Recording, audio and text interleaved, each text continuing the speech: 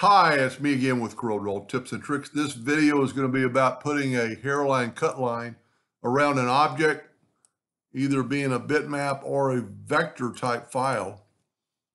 We're going to go over the vector first.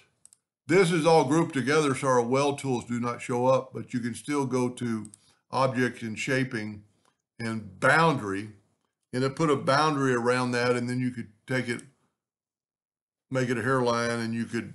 Let's go ahead and finish it. We're going to go to Effects and Contour. Let's contour the outside just like 0.05. And see, it just put a little bit of a contour on it. We're going to go up to Object Break Contour part. Then you can grab the inside contour, make the outside one red, and we could nudge it back, and you have a slightly larger contour around that. Now, with that said, the reason the weld tools wouldn't come up on this is because it's grouped together. So if we ungroup it,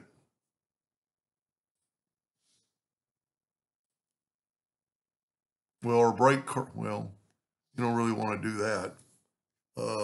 You could always make a copy of it and nudge it over and break the curve apart. And now your weld tool comes up and you could put a boundary around it. And then you've got a boundary and you can make it red and you can do that. Now that's on a vector. This is a bitmap of this bear. I normally make them a little bit smaller, but I'm not because it's pretty good. I'm going to go to Trace Bitmap, Outline Trace, Clip Art. And you can see that the trace one is just a bunch of modeled colors where the bear has a lot more color, but we want to outline around this bear. So, and this is what somebody's confused on, and they left me a message on one of my videos. I do it two different ways, and I apologize.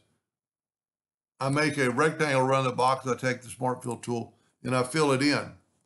And then I left click, right click, but that other line is still there. So I'm going to go to Object and Break the Curve apart, and then I can get rid of that other line, and then turn this red and move it back to our original bear. And we got a cut line around the bear. Now, the other way to do it is what I do probably most of the time is take the Smart Fill tool, nudge it, and then nudge this, or just fill that in with the Smart Fill tool, nudge it up, left click, right click, and then when you nudge that back over, it's a hairline. Now, same thing here. Go up to Effects and Contour. Let's contour a little bit bigger this time so you can see it, 0.1. See, it contoured it quite a bit bigger. We've got some bad, well, it's not that bad. I did it in, let's back up, and you could do it with rounded corners, and it'll kind of round off that cut line. Go up to Object, Break the Contour apart. It's always easier to grab the center one and delete it. Turn this one red, and then move it around your graphic, and that'll be a cut line for like a sticker or I don't know what else it would be for.